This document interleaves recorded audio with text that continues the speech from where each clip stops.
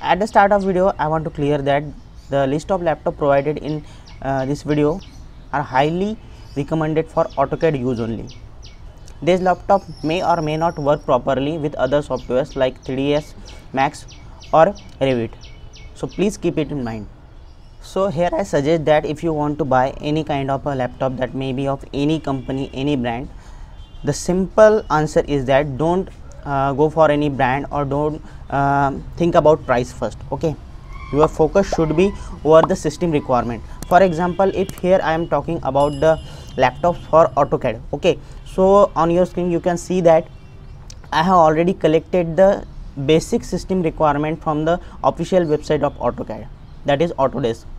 So by observing this system requirement, you can simply decide that which laptop is perfect for you. After that, so friends, I have provided 3 laptops in description. Simply go to the description and check laptops.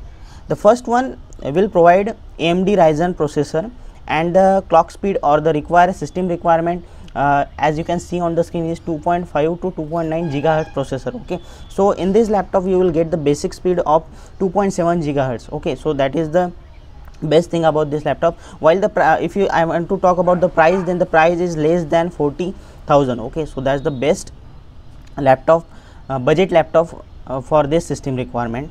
The second laptop is with Intel iCore processor, basically i5 processor, and the basics and the speed of the clock is up to 4 gigahertz, so it also satisfies the all requirement provided by the AutoCAD website.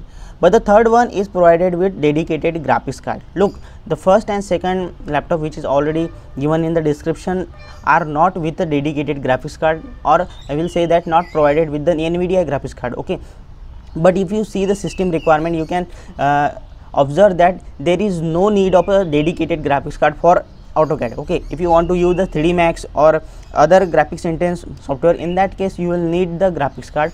But if you want to use a graphics card, or if you have a budget to buy a graphics card laptop, then in that case you can go with the third one. Okay, but if you don't have a budget, that amount of budget, then I will highly recommend that don't go for the dedicated graphics card. Simply the first one and second one is sufficient for the AutoCAD use.